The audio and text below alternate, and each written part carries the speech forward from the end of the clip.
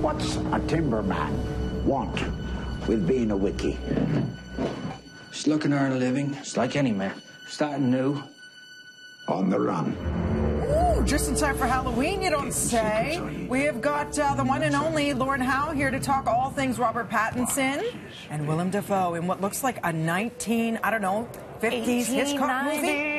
Lauren, what is this? It's the Lighthouse. Okay, and it's a dark house, it seems. Yeah, it's okay. This is the newest film from Robert Eggers. Who do you remember The Witch? I don't watch that. I don't know. You can like stay away from horror. Is it like a Blair Witch scary?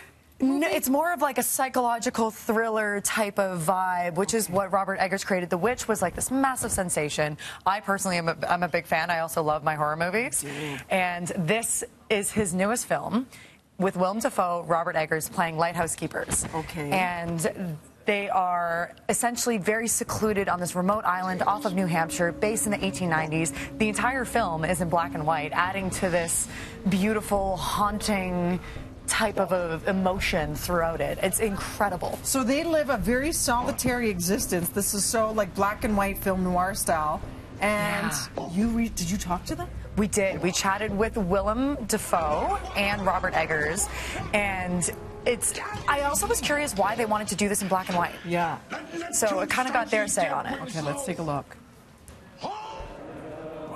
The black and white, it's so beautiful, but because it makes things a little more formal in a funny way. So while it's clearly not in the studio, I look at it and sometimes I think, it's so beautiful, but can you really see how cold it is, Can you really feel? It's always bleak. Even if there's a sunny, windy day, it feels bleak. Very different and very cool for Yeah. 2019 to do this sort of throwback style. Exactly. And it's funny what Robert just said about having it always feel bleak. So this is actually filmed, it's Canadian filmed out off the coast of Nova Scotia. They found an island and built the set there, built the lighthouse, but they always wanted to make sure the environment, I mean, obviously you can get very harsh conditions, but when it wasn't that way, they took things to the extreme to make sure things were appropriately Unsettling. Yes. Okay. The wind was sometimes so strong that literally you'd almost get lifted off your feet. You'd have to kind of hug the ground. True.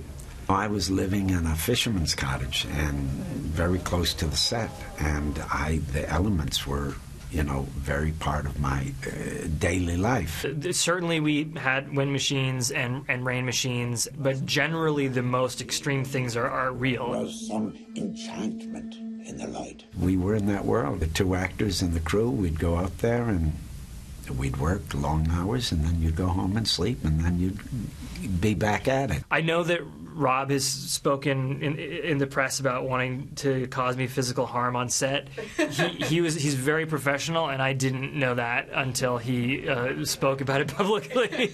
But I think that he knew what the reason was and how that was going to what that was going to do for his performance in the story and why it was essential. How long have we been on this rock? 5 weeks? 2 days? Help me to recollect.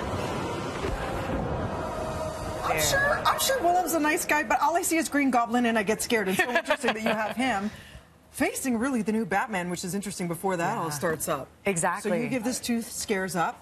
I do. It's definitely an artistic film, I would say, for anybody being prepared. Okay. It's artistic, psychological thriller, and it's weird, but wonderfully weird. And that's exactly why Rob and Willem wanted to get involved in this film. Okay, so know that. It's not your typical horror, gore, here's some crazy supernatural things. Exactly. Okay.